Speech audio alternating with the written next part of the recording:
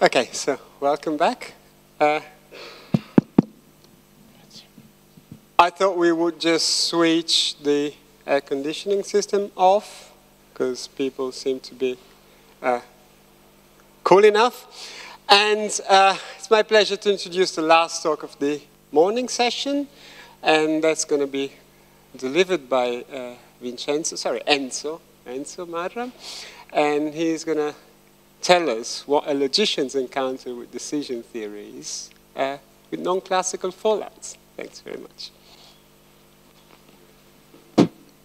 So let me start by thanking the organizers warmly for having me here and for asking me to give what is supposed to be a tutorial on logic. It's not an easy task given such a diverse audience. And in fact, I'm not sure what the opposite of risk averse is. Maybe it's something like risk prone or something. Well, I am like that, so I promised more than I could deliver in my abstract. So you're not getting a lot of non-classical fallouts here.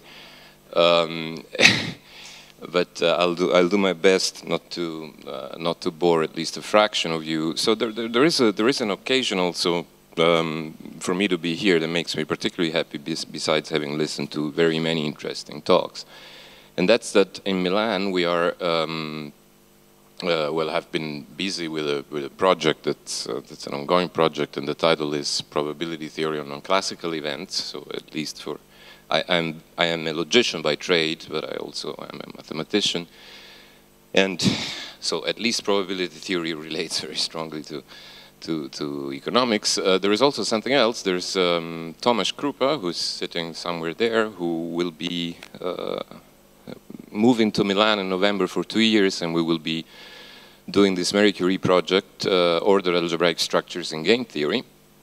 The interesting thing being, so he's going to be working in my group, the interesting thing here being that Tomasz knows about game theory, but I know nothing about game theory. So we hope that we can learn from our, for example, from our colleagues in Milan at another university, Bocconi University. So this is also an interesting prospect for me. So I want to start with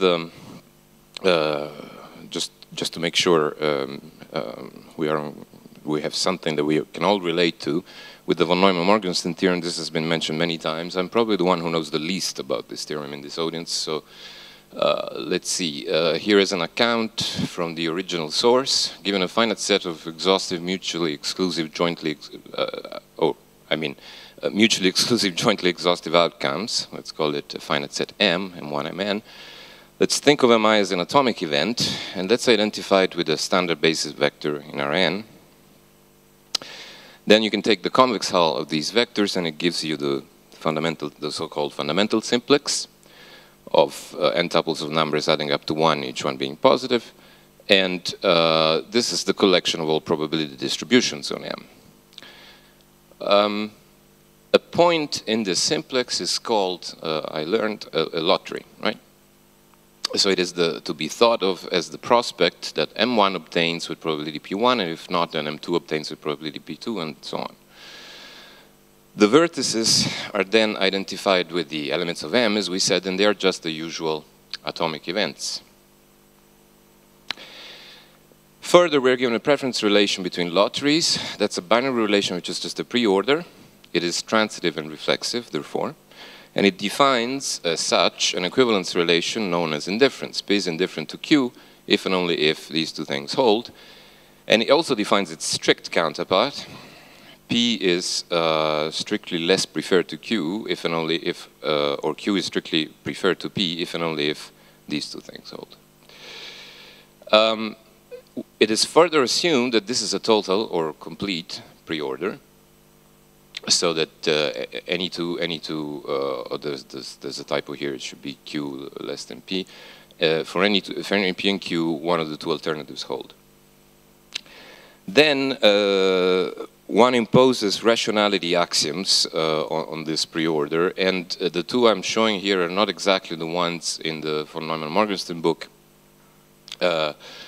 I will tell you later where the source for this is essentially. So the two axioms are the preferences are finely additive, which means that you can go from P, Q strictly preferred to P, to any convex combination strictly preferred to the corresponding one.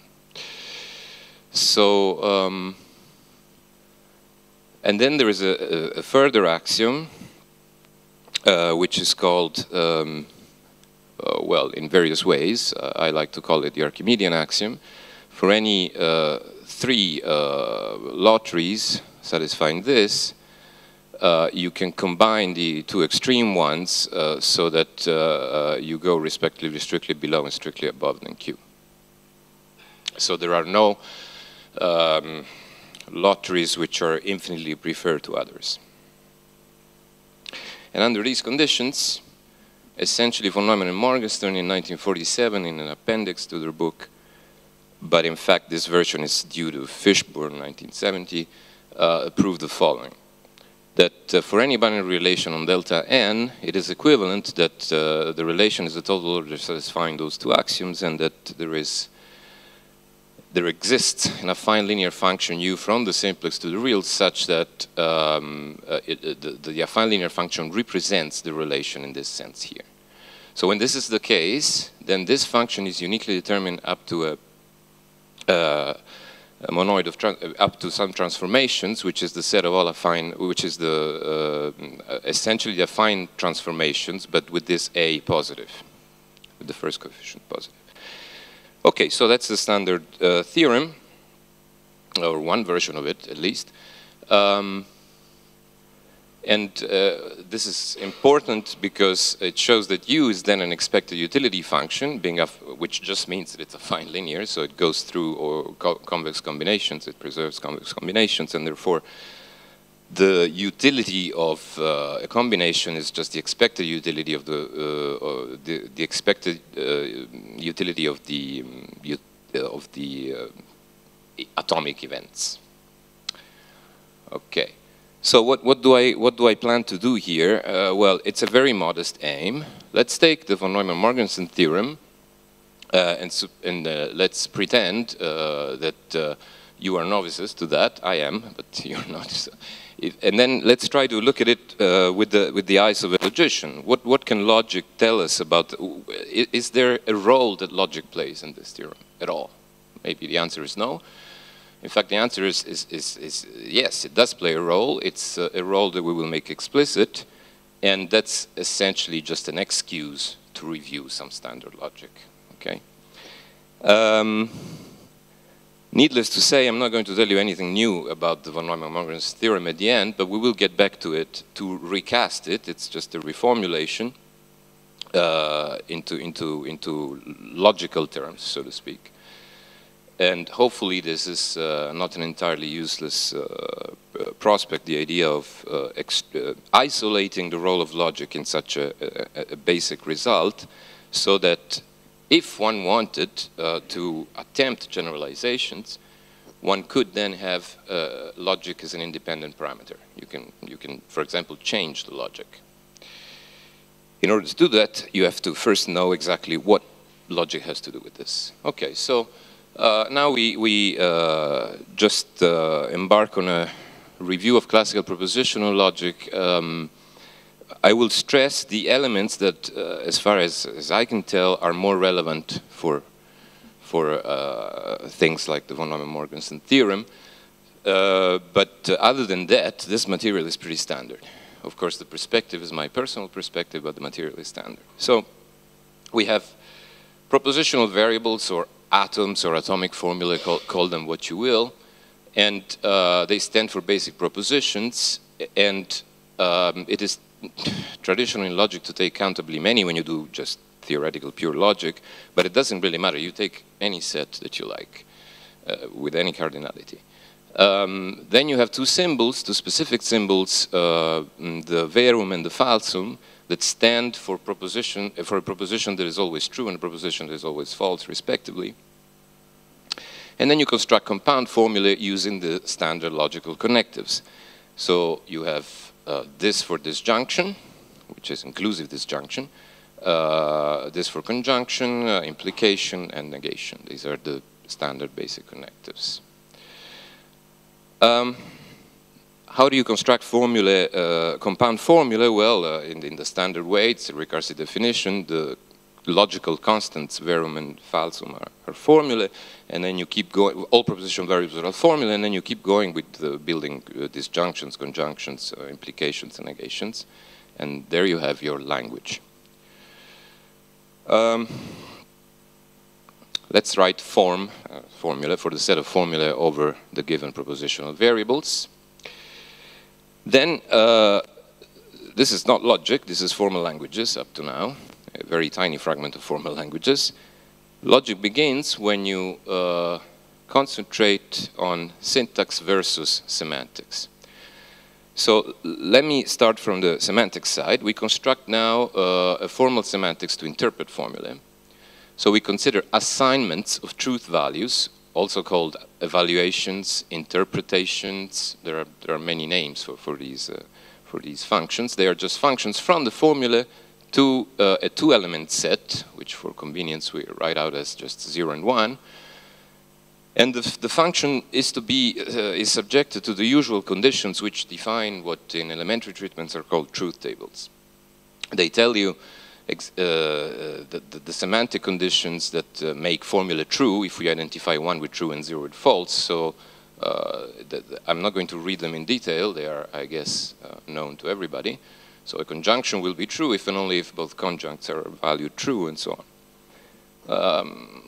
Naturally, implication is material implication. So it is actually equivalent semantically to not alpha or beta. So the linguistic rendering, if alpha then beta, is it's not a good model of natural language. It's not meant to be. Logic is not meant to be a good model of natural language. Classical logic, I'm saying. So this is the usual material implication. And observations. Evaluation is subject to no restriction concerning the values as assigned to propositional variables. You have no restrictions on atoms. Okay, you just give zeros and ones the way you like. And it is uniquely determined by the values you decide to assign to the atoms. This is called the principle of truth functionality or compositionality after Gottlob Frege, one of the founding fathers of modern logic. And it just tells you that you can compute the truth value of a compound formula if you know the truth values of the constituents, something which notoriously does not happen, for example, in probability theory. So, following a tradition that goes back at least to Leibniz, it is useful to think, it's just a name here, you see, I'm not introducing a new notion, but it's useful to think of valuations as possible worlds. Possible worlds, this I stress for my fellow logicians actually, do not exist just in model logic. Possible worlds, in this sense, possible valuations, you know, they're already there in classical logic. It's the collection of all possible valuations. Why does it make sense to think of evaluation as a possible world? Well, because for a logician, for a classical logician, a world is simply identified with the collection of true atomic propositions that one can utter in that world with truth. Okay, so it's a very abstract, it's very ethereal notion. It's not no other aspects of the world are considered when you're doing logic. Just the sentences that you can utter with truth. Okay, they determine the world. So now. Analytic truths, that's the traditional terminology, or modern terminology, even though it looks like a Greek word, tautology is a modern word. Tautologies, because it was introduced by Wittgenstein, are defined as those formulae which are true in every possible world. It's very easy, right? So that they're necessarily true in that sense. It is such that for whichever valuation you pick, that valuation will evaluate alpha to 1. Okay? So then, examples of tautologies, some of these are very well known to everybody, tertium non datur, ex falso quodlibet, and and so on. I'm not going to read them, just examples. So these are formulae which, it doesn't matter where, I mean, how you decide to pick your logical valuation, they will come out true. Right? There is, of course, infinitely many of them. So let's collect them in a set, tout, of formulae, which is just a subset of the set of all formulae. It is a proper subset. And the standard notation here would be to write this symbol here to mean that alpha is an element of tout. Now, this is the formal semantics. But logic, as I was mentioning, is concerned with the relationship between syntax and semantics, so language and the world. And therefore, we need a syntactic counterpart of the notion of tautology. And that syntactic counterpart is called a provable formula, or also a theorem in the logic. This is not a theorem about the logic, it's a provable formula in the system, but logicians say, it's a theorem in that sense. So what is it? First of all, some notation. To say that alpha formula follows from a certain set of assumptions beta I, read alpha is provable given the assumptions beta I, we need to define axioms and a consequence relation. Two ingredients, axioms and consequence relations. So first we select axioms, which are just a set of formulae which we assume that they're already proved by definition. We don't need a proof for axioms.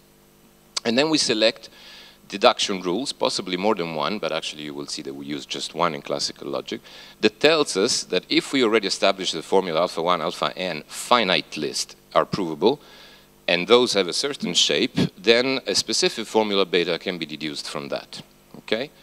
So the deduction rule is just modus ponens, which everybody knows. If you proved alpha and you prove that alpha implies beta, then you prove beta. As you can see, the only connective that plays a role here is implication. And that's what gives the prominent role to implication in logic, because it is connected to provability. Now, formally we declare that the formula is provable if there is a proof of alpha. As I said, it's a finite list of formulas such that each formula, so that the last formula is alpha, the formula to be proved, and the remaining items in the list are either axioms or are deducible from previous items in the list by an application of modus ponens. I stress here that this is a strictly finitary notion.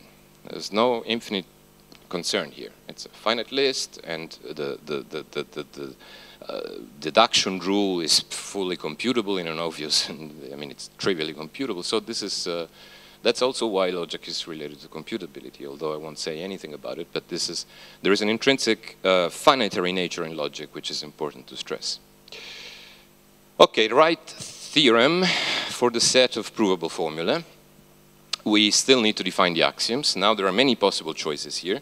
I will, just not to leave this sort of as a mysterious thing, I'll give you one possible axiomatization, which goes back to Frege. And it is very, it uses very little, you see. It's 6 axioms, and the only connectives you see here are negation and implication. The others are actually definable from these. I'm not going to read the axioms in detail. Probably you are familiar with all of them, most of them. This one, A3, is a bit more complicated, but when you realize that disjunction can be defined in this manner from implication, then these axioms read in this manner, and so this just says essentially that disjunctions are commutative. Okay. As a curiosity, also notice that the consequentia mirabilis, A5, becomes tertium non datur when you replace implications by disjunctions, when you write disjunction as it is defined in terms of implication. Okay, so that's just one possible axiomatization. It's very economical. Then you just have modus ponens as a deduction rule, and there you have your formal deductive system, okay?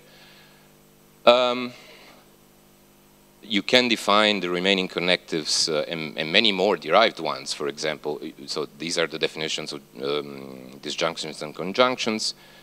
This is a connective which is the biconditional, alpha implies beta and beta implies alpha, which if your logic proves that, it tells you that alpha and beta essentially say the same thing up to syntax. They are different formulae. A string of symbols, they're different. But if the logic proves that alpha implies beta and beta implies alpha, then a trivial exercise shows that any evaluation W will give the same truth value to alpha and to beta, okay? So in that sense, if in contexts, such as, for example, when you pass to Boolean algebras, where you're not interested in the specific syntactic shape of a formula, but only in its meaning, then you quotient over the equivalence relation, which is called the Tarski-Lindemann relation, given by alpha is equivalent to beta if and only if it is provable that alpha implies beta and beta implies alpha, okay? And then you mod out syntax. All right. Now, easy to show validity theorem for any alpha, for any formula. If there is a proof of alpha, then alpha is true in every possible world. In other words, the theorems are a subset of the tautologies. Proof, it's a triviality. Axioms are tautologies by direct inspection, exercise. And modus ponens produces tautologies from tautologies because of the way we define material implication, because of the semantics of implication. The weird aspects of material implication with respect to natural language, if then, come, I mean, why do logicians choose to define implication that way? Because they want to have this. You need to define material implication in that sort of counterintuitive way, in some sense, so that if you say that you know, if donkeys fly, Enzo is silly, this is a true sentence, right? Because the antecedent is false. So we need to define it that way in order to guarantee this. It's harder to show the converse, that if a formula alpha is true in every possible world, then there is a proof of alpha, a finite list of formulas such that you can derive it from the axioms. I'm not going to tell you, so when you put these things together, you get the soundness and completeness theorem that tautologies and theorems are the same thing. As a set, they are coextensive. Now, I'm not going to prove this theorem, but I will tell you something about a proof of a stronger result in a minute. And why do I want to do that? Because this theorem in itself is of interest to logicians. It's of no interest to, for example, economists or somebody else. It only speaks about the pure logic. It only speaks about analytic truths. I will return to this point. To speak about factual truths, we need to take theories over the logic. The pure logic will not tell you anything. So, what are theories? Well, they are those things that help us to answer the question, what can logic teach us about the world? The world now, not in the sense of the possible worlds of logicians, but the actual world. Well, logic is just concerned with the form of an argument and not with its contents. So suppose we have a proposition P, the coin lends heads, and a proposition Q, the coin lends tails. It's intuitively obvious that either P or Q must be true. So does the logic prove this, P or Q? Can we prove that from the axioms of the logic? Well, obviously not, because P and Q are atoms, x1 and x2, okay? And if we could prove this by soundness, this would be a tautology, but obviously P or Q is not a tautology. You just give to P value 0 and to Q value 0. So what is the point I'm making here? That it's an obvious point, but it's easy to forget it. Our formal system does not know our intended interpretation of these two atoms. They are just two atomic propositional formulae. So if we want to encode the additional knowledge that corresponds to the interpretation that we have in mind of the coin lends heads and the coin lends tails, we have to pick an additional set of assumptions about P and Q. So set S, let S be the set consisting of the single formula P if and only if not Q. Then, yes, we can prove P or Q under the additional set of assumptions S. Okay? The notation for this is S proves alpha. It means there is a proof of alpha from the axioms of the logic, where each time you say, this is legitimate here because it is an axiom, you can also say, or because it lies in S. Okay? So you can use S as an additional set of assumptions, formally in the deductions. So if you have the proposition coin lends heads, you have just two possible worlds, 0 and 1.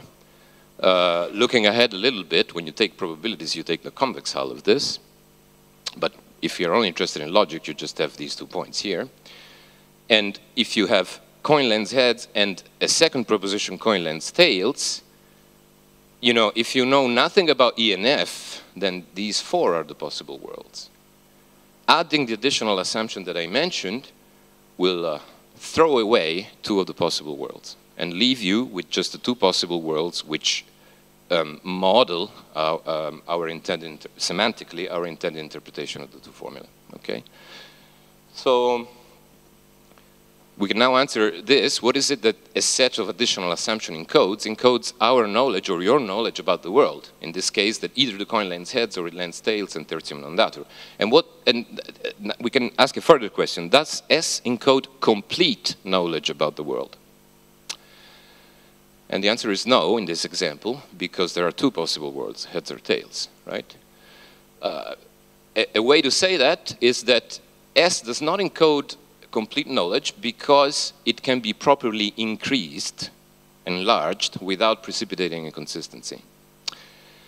For example, you may know that, how do we increase knowledge when we are tossing a coin? Well, you may know that, the coin is fake and bears 2 heads, for example, right? So then you add a further axiom, a further assumption to S. There are maximal consistent extensions of S, which are those extensions of the set of assumptions which are still consistent, but they are not, but they're not further enlargeable. These are called maximal consistent extensions.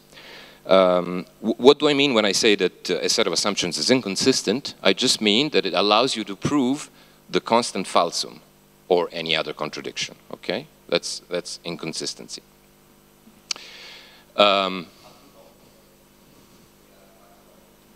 In this example, you just check by hand, right? I mean, you just sort of, if I add one of those 2 atoms, I'm throwing away one of these 2 possible worlds, I'm left with only 1, and then you have to prove in this specific example that they are. I'm just claiming that they are here. It is true, but in general, it's a good question, actually, because what I wanted to get at is a result which guarantees to us that there exist maximal consistent extensions. But before doing that, let me give you a more formal treatment of the ideas I just sketched. So a theory in classical logic, or in any logic, in fact, is any set of formulae that is closed under provability. That's the technical definition. So that is deductively closed. So this means you have a set of formulae. If this set of formulae proves something, that formula is already in there, okay? So for any set of formula, the smallest theory that extends S, the inclusion smallest theory that extends S exists. It's called its deductive closure, and it's defined by alpha belongs to the deductive closure if and only if S proves alpha, right? What is the deductive closure of the empty set? It's the set of theorems. It's the things you can prove from the axioms of the logic alone, okay? No additional assumptions. A theory is consistent if it does not coincide with the entire set of formulae. So now recall a theory is deductively closed. So if it proves the falsum is already in theta, and then using the ex falso quadlibet axiom together with modus ponens, you can show that you can deduce any formula, okay? So to say that a theory is inconsistent, assuming that it's deductively closed, is the same thing as saying that it coincides with the entire set of formulae, okay? A theory now is maximally consistent or maximal consistent or even just maximal. If it is consistent, it doesn't prove a contradiction. And whenever alpha is a formula that does not belong to the theory, then if you add it to the theory and take the deductive closure, you fall into inconsistency. All right? Okay. Now, we can extend this terminology to arbitrary sets of formulae, not just to deductively closed sets of formulae. Take a set S. There is an associated theory, namely its deductive closure, and we say that S axiomatizes S deductive closure. The set S now, which is not deductively closed, is consistent if its deductive closure is, okay? And it is maximal consistent if its deductive closure is maximal consistent, okay? Now, some easy facts here. For any set of formulae, S is consistent if and only if, depends what you're taking as definition here. If you take that inconsistency means deductive closure equal the entire set of formulae, then this is a remark. S is consistent if and only if it doesn't prove the falsum. And importantly, the following are equivalent. S is maximal consistent if and only if, pick any formula you like, then either this is a consequence of S or its negation is a consequence of S, but not both, okay? Maximal consistency means that for any formula you pick, there is a proof from the set of assumptions, either of that formula or of its negation. Okay? And, yes?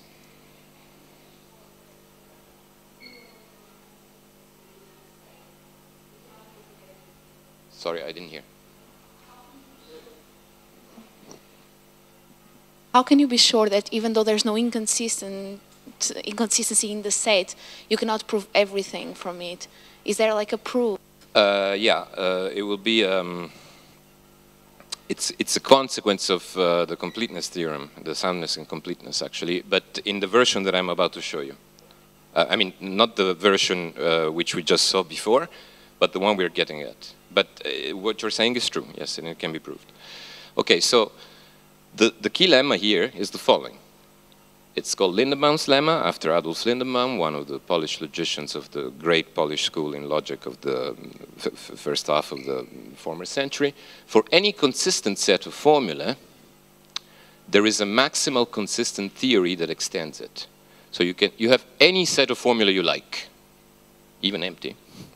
There is a set of, there is a way of enlarging it to a set of formulae which is deductively closed, and it is maximally consistent. It should be obvious that this extension is very, very, very far from unique. Okay, there are many, many such extensions. The important thing is that there exists one. The proof of this lemma is non-constructive, very heavily non-constructive. It uses the axiom of choice, and in fact, a little less than the axiom of choice, but I'm not getting into that, because in many contexts, constructivity is not relevant, but some logicians are interested in constructivity, so they're interested in studying logics where you don't use the axiom of choice, but that's another story. So, why is this lemma important? Recall the easy fact, for any alpha, S proves alpha or S proves not alpha but not both, in case S is maximally consistent, then Lindenbaum's lemma allows the construction of evaluation, you see. It gives a key link from syntax to semantics. If you give me a maximally consistent theta, S, I'm assuming here, is maximally consistent now, this S here. So then I can construct W from the formula to 0, 1. I just pick a formula and I say, okay, W of alpha is 1 if and only if S proves it. And this is a well-defined function because S is maximally consistent, I'm assuming here, and therefore it has the property of proving alpha or its negation for each alpha. So that's a fully defined function, and it turns out it's an easy computation that it's evaluation. So you see what we want to do here is we start with a set of formula which is not maximally consistent, but just consistent. We want to construct a model of it, a concrete model in the semantics, evaluation, right? How do we do it? We apply Lindenbaum, you extend to a big maximally consistent set, and that thing gives you evaluation that will evaluate S, will be a model of S. So taking stock, any consistent theory has a model. This is what the Lindenbaum's lemma grants you. It's crucial that you need to be consistent. If you're inconsistent, there is no model, okay? So in other words, there is a possible world where the theory actually holds, okay? Evaluation where the theory actually holds, if you are consistent. This theorem has a counterpart at the first order level, when you use quantifications and predicates. It was proved by Gödel. And what it says is that if you talk, so long as you don't contradict yourself, you're always talking about something. You see? I mean, it's not, you have a model always, okay? So there is a semantic counterpart of S proves alpha and of the deductive closure of S. It is that if you take a set, a formula is a semantic now consequence of the set, written in this manner. If for any model that satisfies alpha, S satisfies alpha. In other words, any assignment of truth values such that each formula in S's value is sent to true, sends alpha to true, right? Alpha is true in all those models where S is true. And the notation here is that this denotes the closure of S under semantic consequence. You add in all formulae which are semantic consequence of it. Observe that if you take the semantic closure of the empty set, you're just asking for those formulae which are true in every possible world to cool. And therefore, you're talking about tautologies. So that's the semantic closure of the empty set is the set of tautologies, just like previously the deductive closure of the empty set of assumptions was the theorems. Now, the strong completeness theorem for classical logic, which is important here, is that for any formula and any set of assumptions, S models alpha if and only if S proves alpha. So alpha is a semantic consequence of S if and only if alpha is a syntactic consequence of S. In other words, syntactic consequence and semantic consequence coincide. Here you have to apply Lindemann's lemma. If you take for S the empty set, you get back the completeness theorem that we saw before, right? Now, why is this important, the strong completeness theorem, and its corollary, the completeness theorem, is, as I'm writing here, useless for applications? Well, because logic by itself will not tell you anything about your specific domain of application, you see? And this not in a general vague sense, in a strictly technical precise sense. Logic is analytical. So logic can teach us nothing factual, okay? Nothing at all. It can model our factual or synthetic, extra-logical, non-analytical knowledge by encoding it into a consistent theory. But of course, you are the one who has to pick what consistent theory to choose. In other words, you have previous synthetic factual knowledge about decision theory, and you can maybe write down a theory in classical logic that says something about that domain of application. If you don't have that theory, logic will tell you nothing.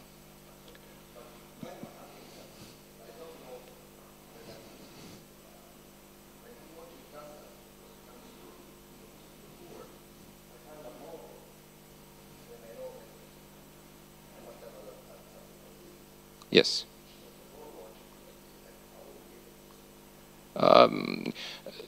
I mean, logic can help you showing maybe that your set of assumptions was inconsistent.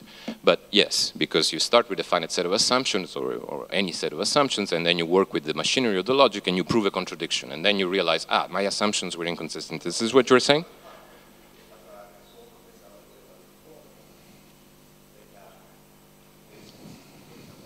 Yes.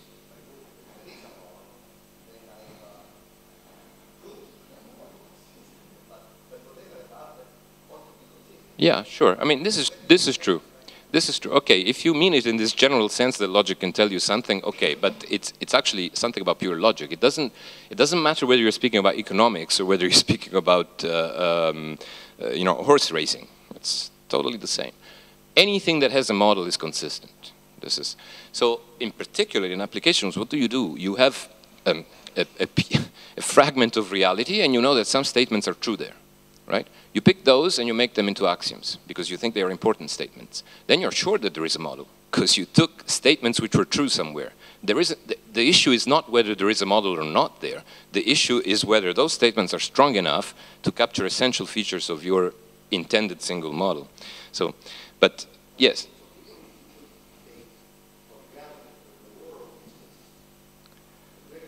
Yes. Yes. Okay, now here we have to distinguish between general philosophical logic and mathematical logic. In mathematical logic, it's wired into the definitions that the world is consistent. Okay? Whether you can make philosophical sense of such a statement, the world is inconsistent, I'm not the best person to answer, but I mean, it's not relevant here. So, once more, logic will not teach us anything factual. I mean, this is, if you like, a triviality. I'm doing this really at an elementary level, but it's very easy to forget it. Especially for the younger people here, when you read, next paper you read tells you that, they try to tell you that because they're using a specific logical formalism, it could be a very complex polymodal logic and so on, that thing will tell something new about a specific factual domain of investigation, well, don't believe them. That's not true. Logic is analytical. It cannot do that. Knowledge must be encoded by theories, okay? So it's important we can use it to model factual theory by encoding that into consistent theories, and it's also important that maximal consistent theories encode complete knowledge, which is something that happens very rarely, of course. Maximal consistent theories, as I try to show, they encode complete knowledge that an agent has about the world, and they determine the world wherein the agent is. That valuation W that we constructed, if you start from a maximally consistent theory, it's unique. So there is only one model, okay? I mean, yes. So repetita iument, how do we, what is the logical approach to agents and knowledge? Well, this is the very basic, then you can do a lot more, of course, but one agent is just a consistent set of formulae, you see? That's what one agent is. The formulae encode the agent's knowledge about the world. The set of alternatives, or the sample space, I mean, use the name that you will according to the context, is the set of, this is important, the set of possible worlds that are models of S. If you go through the pain of taking a logical approach and writing the formula that encode the agent's knowledge, then you don't have to guess the space of alternatives. The space of alternatives is there for you. There is a canonical one. And if there is one canonical notion in mathematics, this is it. It's fully canonical, okay? So you don't have to guess it. Of course, it might be easier sometimes to work semantically and say, well, I already know directly what the basic outcomes are. Let's take them. Sure, I mean, this is what's done most of the time, actually. But in principle, if you took the trouble to express knowledge explicitly, formalize it in the logic, then you have your sample space. What are events? Events are formulae, okay, that describe things that might be true or might not be true. Okay, so now an agent has partial knowledge if and only if the set of assumptions says when you take its adaptive closure, it's not maximally consistent. All right, so that means an agent has partial knowledge precisely when the canonical set of space of alternatives has more than one alternative. All right. There is more than one possible world, and that's where probability theory begins. Logic ends here, properly speaking. It's not going to be able to tell you which of those possible worlds is the actual world, whatever that means, okay? I mean, the knowledge you have gives you the worlds, and that's it. How much time do I have? 10 minutes. Okay, so now I really pick up some speed. And I apologize for this, but I wanted to give you something. This is totally elementary. It's just a perspective on. So now I use more machinery, okay? And I don't take the trouble to define everything. Please interrupt me anytime to ask. One does algebraization here. Logic corresponds to Boolean algebras. Up to isomorphism, there is a bijection between Boolean algebras with less than kappa generators, kappa any cardinal, and consistent theories in classical logic over kappa variables. This kappa variables is the atoms you pick, okay? If you want to get all Boolean algebras, you need to use arbitrarily large sets of atoms, okay? Fixing a Boolean algebra B, think of events, is the same thing as, or it's equivalent to fixing a consistent theory in classical logic, okay? So encoding so we already said the theory encodes the agent's knowledge. So consistent theory or Boolean algebra, same thing, you're fixing the agent's knowledge. Events then become elements of the Boolean algebra, okay? They're not formula anymore, they're elements of an algebra. Possible worlds, so the canonical sample space is the same thing as homomorphisms from the given Boolean algebra to the two-element Boolean algebra. That's the same thing as a logical valuation in algebraic form, okay? Homomorphism means that it's functions that preserve the operations of the Boolean algebra, okay? Those are the possible worlds. Now, the agent encodes his belief about which of the possible worlds is the actual world. Now, this is beyond logic, this is probability, into a prevision, as De Finetti said, which everybody else calls this an expectation, but I mean a prevision, okay? A function P from B to 0, 1, satisfying normalization and finite additivity.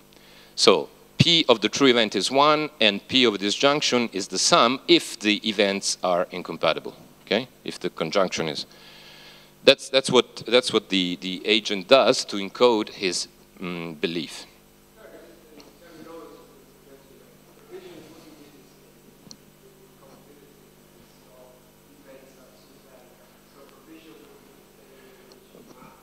But I mean, but I mean, yeah. But I mean,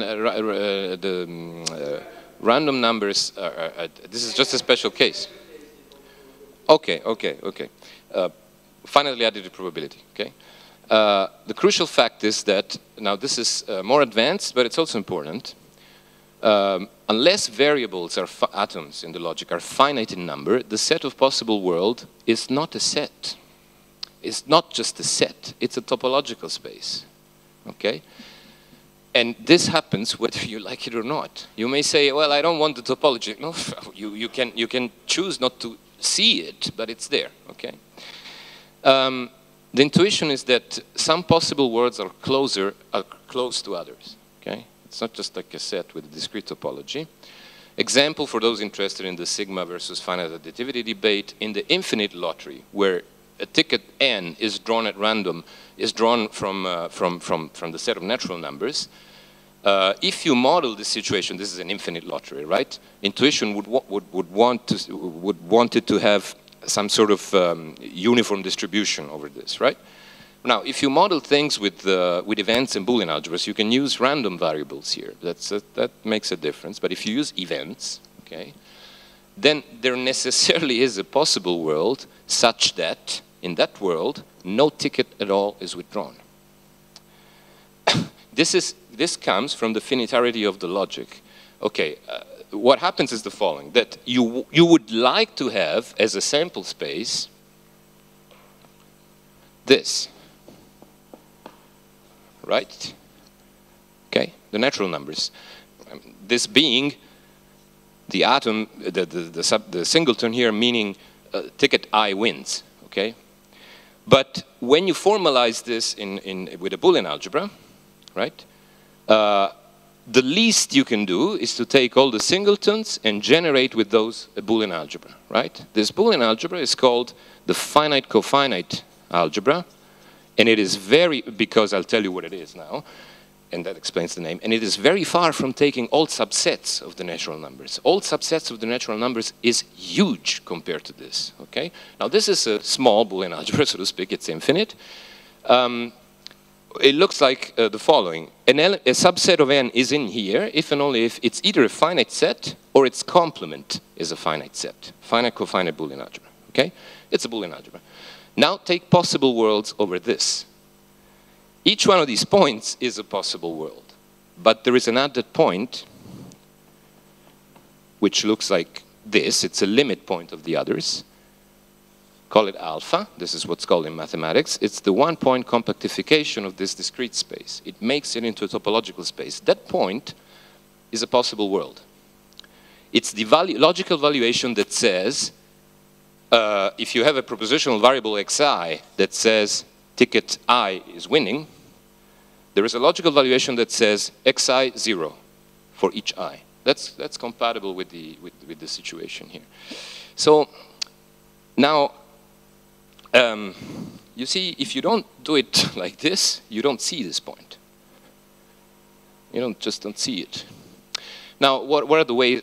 So in fact, it's not strictly speaking correct to say that you can take n as a sample space, because that simply doesn't work. I can give more details on this, but I'm going on now to say a couple of more things, and then maybe if there are questions on this, I wasn't clear enough, we can get back to it. The phenomenon that Boolean algebras come with sets of, sample spaces which are topological is an instance of a beautiful piece of mathematics which is called stone duality. And it explains in full the relationship between syntax and semantics. It is, I'm being very sketchy here, it's like Alice going through the looking glass. You see, syntax is on one side, semantics is on the other side, and one thing that you can get very easily wrong if you don't look more deeply into these things is that when you step through the mirror, the arrows reverse. there is a contravariant phenomenon. This is crucial, and things become, therefore, a little tricky to handle. But the general idea is this. If you have just any Boolean algebra B, the set, so events, okay, the set of possible worlds is not a set, it's a space. It's the most general compact Hausdorff zero-dimensional space. If you don't know what that means, it doesn't matter. Compact Hausdorff is a standard notion. Zero-dimensional means it has a basis of sets which are at the same time closed and open. Think of these as thin spaces, okay? You don't get a Euclidean space out of this, okay? But they can be fairly general spaces. For example, they fail to be metrizable very easily, okay? If you take B large enough. Let's call it M. It's the same M that appears in the von Neumann-Morgenstern theorem, except that it's in a more general version, okay?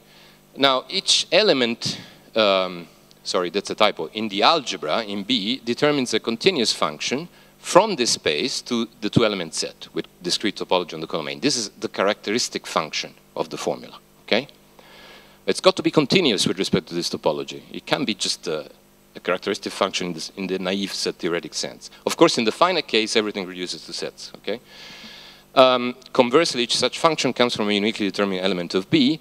Now, provisions over events, or finitely additive probabilities over events, arise by averaging the truth values of the formula regarded as functions over the possible worlds. That's what happens, you see? That's why De Finetti said, in a beautiful Italian sentence, la probabilità è una mistura di possibilità. Probability is a mixture of possibilities. That refers to the convex hull business, but also to what I'm hinting at here, which is the Riesz representation theorem for Boolean algebras. It says the following.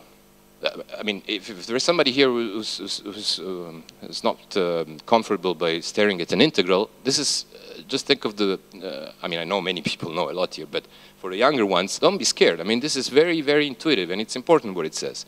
It says if you take your events, a Boolean algebra of events, there is a space of possible worlds. We just learned that it's a space, it's not a set, okay? And we just learned that any element A, any event, has a continuous characteristic function, okay? That's the course of values, as Frege would have it, of the formula, right? Now, if you fix a measure mu on the space M, a Borel measure, so a measure on the sigma algebra of generated by the open sets, then you can take, because the function is continuous, you can integrate it against that measure, okay? Take the integral. You're just averaging it, right? Taking the average of the truth values it takes across all possible worlds. And the result will be a real number between 0 and 1. Now, this assignment defines a bijection between the measure that you can pick on the space of possible worlds, the regular Borel measure, to be technically precise, and the provisions on B. Okay? So it shows you that when you fix a finitely additive provision on the Boolean algebra, what you're actually doing is you're averaging truth value. In the most general possible sense, I have no assumption on B, okay? And the thing is that there is something to be noticed here that most philosophers, I'm afraid, missed in the sigma additivity versus finite additivity debate. Most of the fuss about that is due to a lack of understanding of stone duality.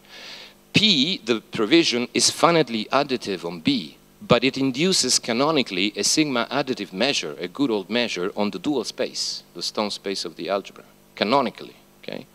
Every finitely additive measure, probability function, comes with an associated sigma additive one, okay? You have to step through the looking glass. You have to go to the dual. You have to go to the stone dual, right? Okay. 10 minutes? Okay.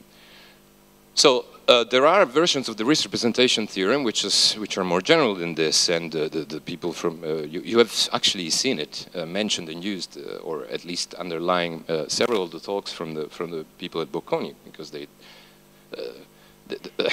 I guess they use the Riesz representation theorem almost daily, probably. It's an important theorem in for example in economics, but you see it plays a key role in logic too. In this Boolean version. No, De Finetti was not aware of that.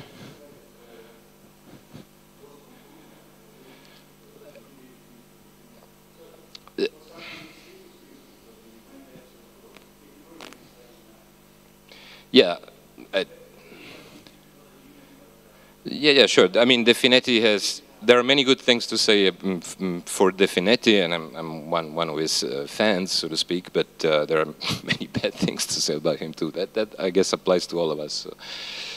So the Boole and von Neumann-Morgenstern theorem, I now perform an idle exercise, idle at least in some sense. I mean, I just recast the theorem in the terms I explained to you now, using logic, bringing the logic explicitly out. So what we learned is, what can logic do for us? It simply can tell you about the space of alternatives. The rest is extra logical, okay?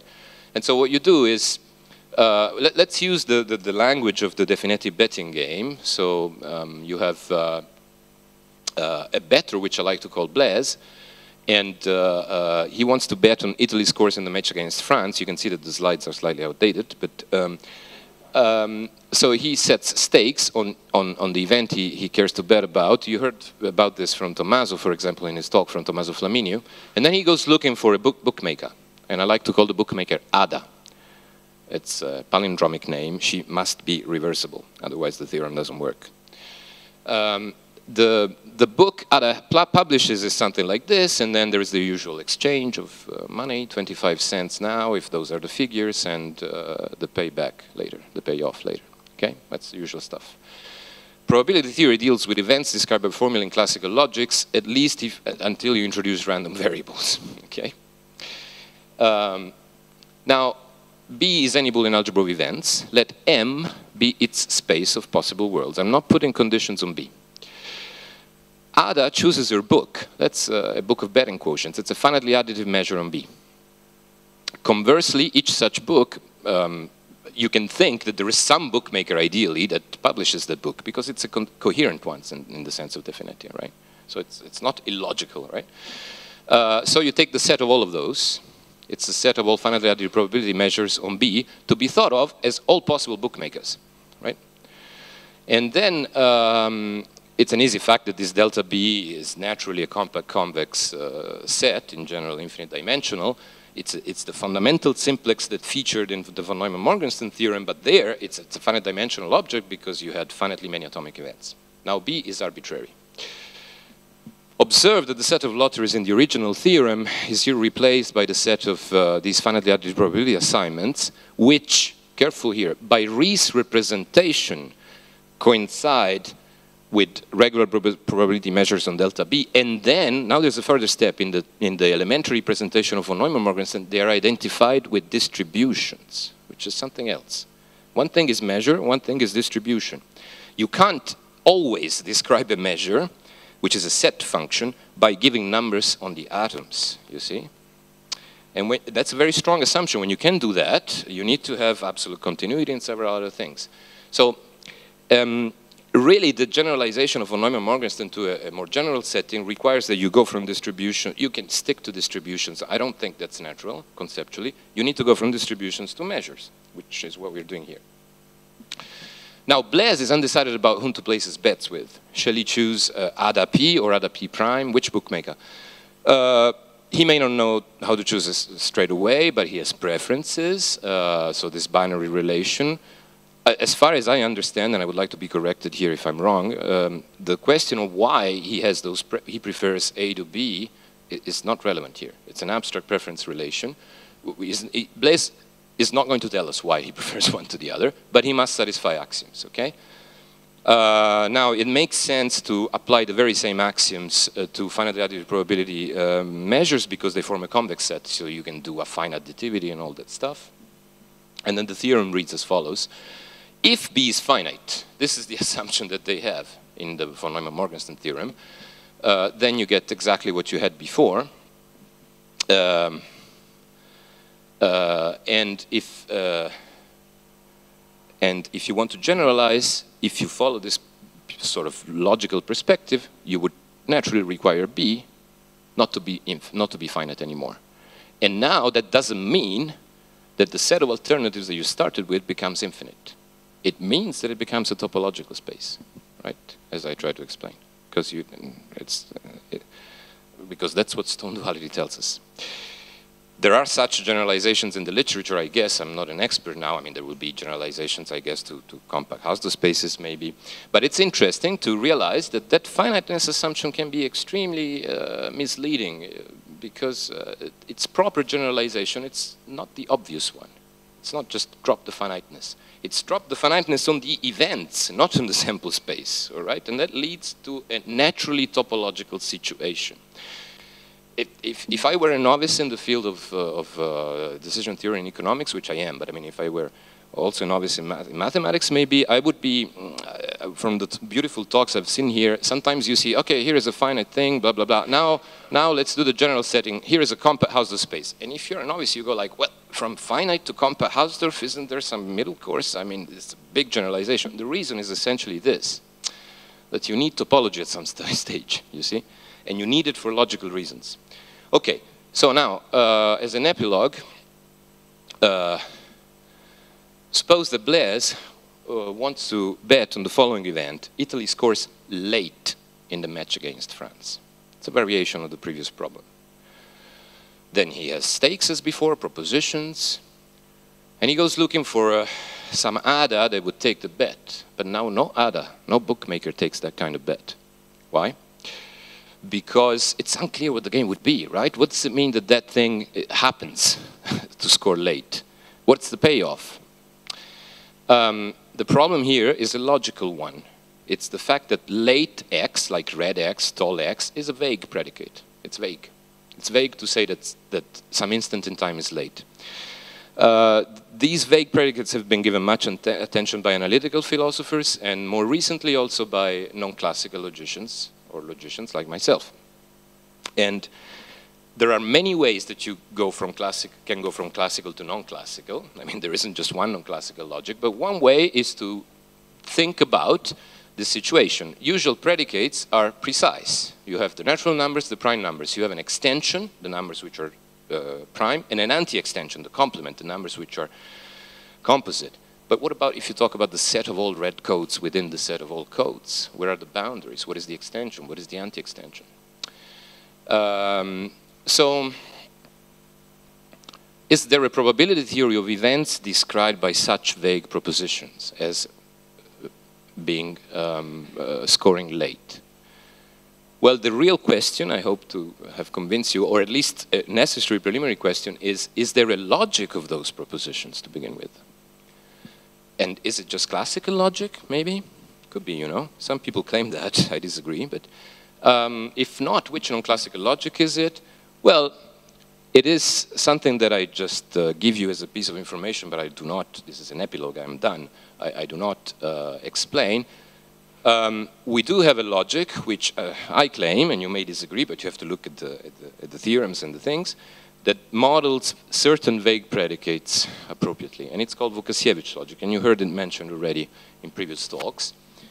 Chang was the mathematician who provided the algebraization of Vukasiewicz logic, which leads you from Boolean algebras to MV algebras, which you already heard about. So then you have an entire dictionary that generalizes from events, from Boolean algebras to MV algebras algebraically, okay? I'm not reading the entries here, but all that I did in the Boolean case, I can do in the MV case, in the vague case. And why is this interesting? Is it just one of these crazy generalizations that we mathematicians do? No, usually we mathematicians don't do crazy generalizations. You generalize not because you want to drop an axiom. That's a caricature of what mathematicians do. You generalize because you want to generalize some concepts, right? And the point here is that MV algebras are to bounded real random variables, precisely as Boolean algebras are to 0-1 valued random variables. Or in other words, the logic corresponding to MV algebras. Vukasiewicz logic is to bounded real random variables, precisely as classical logic is to classical events. Yes, no events. If you want to go from events to random variables, you can go the semantics way, study probability theory, they will tell you what random variables are and so on.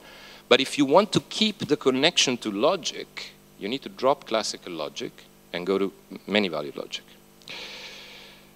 So in fact, by studying and this is a different story, by studying the intended, intuitive semantics of these real continuous, these real bounded random variables, when you connect them to Vukašević logic, the final claim would be that Vukašević logic is to vague events, so that they're not random variables anymore, they're regarded as events themselves, because they're described by single formula in a logic, precisely as classical logic is to yes-no events.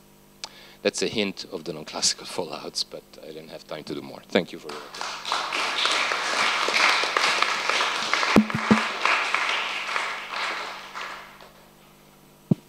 Thanks very much. And so other questions? Richard. I have a rather vague question, which is, why should decision theorists care about vagueness? I mean, there's a very, I mean, so in a way, the book, the betting example is a sort of answer, but it's a toy example. I'm struggle to think of a case where, you know, I'm in a sort of ordinary decision problem, as it were. I'm worried about vagueness because I sort of choose my terms in which I describe my problem so as to be precise about the things that are going to matter. Yes, that's a very important point. More generally about science, why should a scientist be interested in vagueness? Because, in fact, if you read Frege, he makes a big deal of how science evolved to kick vagueness out of consideration. It's a long story, and I mean, the short answer is about decision theory, I don't have a clue. I hope in 2 years to have an answer, because, I mean, when Thomas comes and we do I mean, I don't know yet. I don't know yet. I'm not developing these logics for decision theory. I'm developing them for their own sake. Maybe somebody else can surely they have better intuition whether it could be useful or not. One thing to stress is that this logic allows you to make vagueness precise. I mean, it is as precise as classical logic. It has a deduction apparatus, it has completeness theorems, you can compute with them, you can do SAT problems. So it's not like, it shouldn't be thought of as something, oh, we want to be sloppier. It's that sometimes you want to be sort of, you don't want to betray the genuine semantics of vague predicates, while retaining the ability to be precise about them. It's a tricky thing. So, but I don't know in the specific case of decision theory. Are there more questions? Comments? Well, if not, let's thank Enzo again.